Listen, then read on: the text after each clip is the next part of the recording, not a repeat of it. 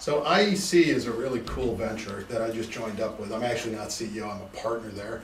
And IEC is actually focused on bringing early stage companies from Latin America into the United States.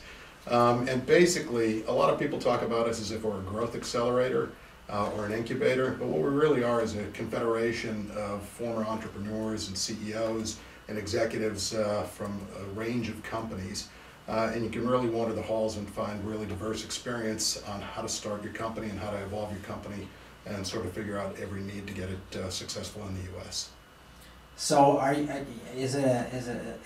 does everybody do their own billings, or is it built through the company? It's actually built through the company. Right. And so there's a shared service model which works really well.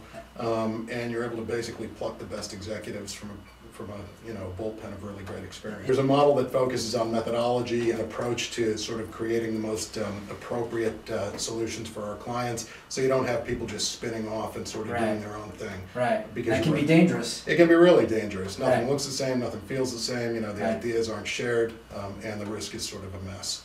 I think what the opportunity is there is they don't really understand the American market and sort of the size of it, the scope of it, and I think that's true of Brazilian companies as well.